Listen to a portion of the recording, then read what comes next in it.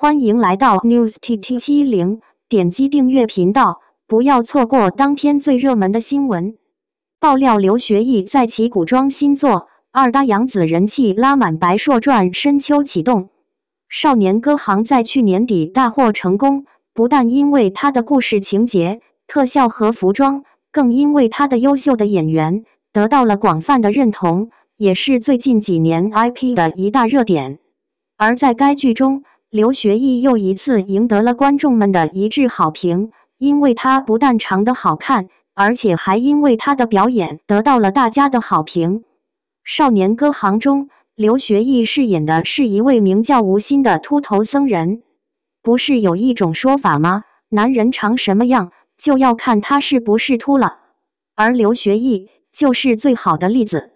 刘学义是90年代新一代明星，自从琉璃大火以来，他就已经得到了广泛的关注，并且经过这些年的磨练，他的表演水平已经更上一层楼。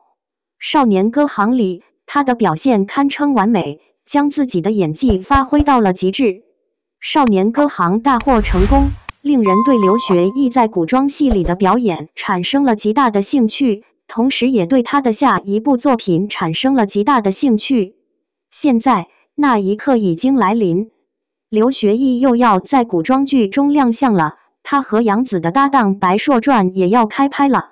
最近一段时间，正值11假期来临之际，各个平台、各个团队都在紧锣密鼓地筹备着自己的下一部计划。而在这期间，有一部叫做《白硕传》的电视剧更是备受瞩目。这部电视剧能够吸引这么多人的关注，一部分原因在于演员们的强力加盟，另外一部分则是建立在原书的基础上，以及以往电视剧和电影的高知名度。至于主要演员，《白硕传》集结了刘学义、杨紫等10名当红影星。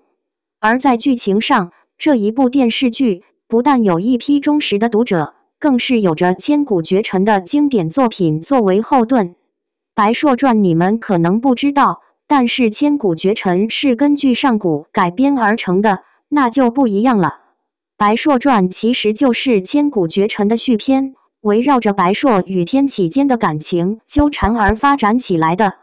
刘学义出演的是千古绝尘中的天启子，而在新版《白硕传》里，他依然会饰演天启，而这一次的男主刘学义也很适合，他又一次展示了他精湛的表演技巧。而剧中的女主白硕也将被杨紫所饰演。杨紫是一名集美貌、演技、人气、流量于一身的顶级女星，特别是古装戏。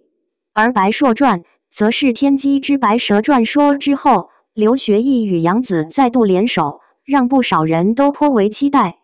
另外，剧中还有何中华、何晟铭、萧顺尧、王鹤润等一群实力强劲的老戏骨加盟，为这部戏增添了不少的亮点。